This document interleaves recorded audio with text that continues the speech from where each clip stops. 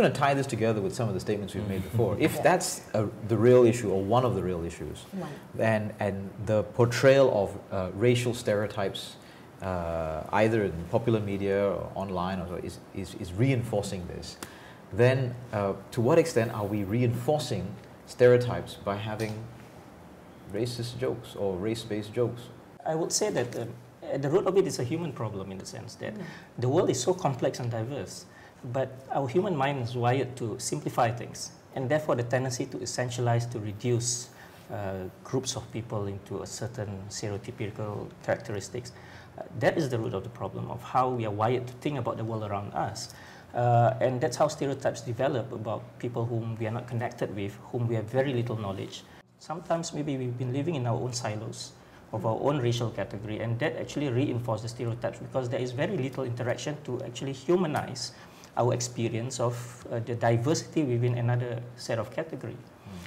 So if, for example, I'm a Chinese and I've not met many Malays or many Indians, my ideas of what the Malays are or the Indians are will be filtered through either what my family has taught me from young, or what the books have said, or what the media have been representing this category of people. But the moment I have more interactions, more diverse meetings with people of another race, then I begin to see, oh, you know, this stereotype Malays are lazy is not true, because they are hardworking Malays and they are lazy Malays.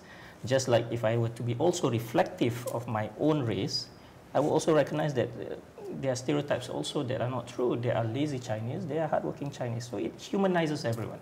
So the more interaction, the more we can break out of our silos and get to know each other and build those bridges. I think that's one way to overcome the stereotypes and the biases and prejudices.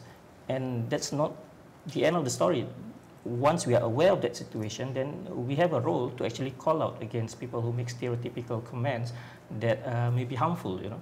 Because my concern is when these stereotypes have real impact on the lives of people. For example, if someone truly believes that a category of people is lazy, that might impact in employment, for example. Do you think we would lose something if we completely avoided racial jokes and racial stereotypes? Is there a certain cultural richness that we enjoy because we get to tell these jokes, or we get to enjoy these jokes? I think we're not going to be ourselves if we lose this completely.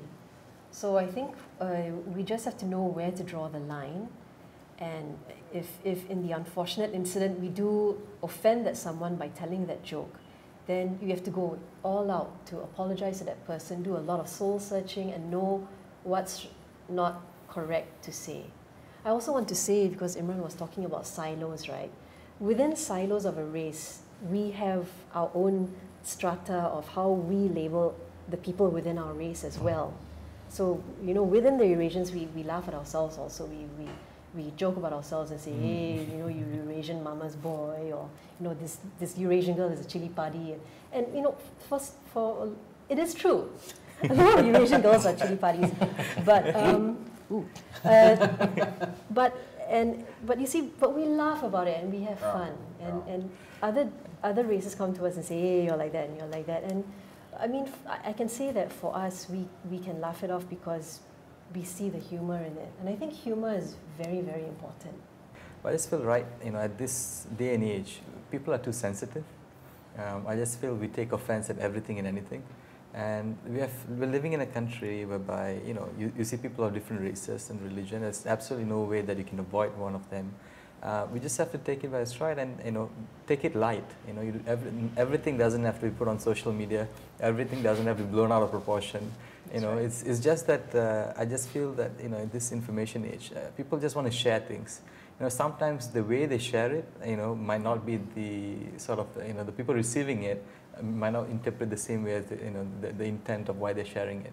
One thing I want to add is a joke should never be at the expense of someone. Yeah. It should never, I mean, something that is serious enough should never be made a joke of. For example, you can't make a joke of someone who has been murdered, or someone who, you know, like what Charlie Hebdo did to the child, that's right, the refugee child who drowned, and they satire.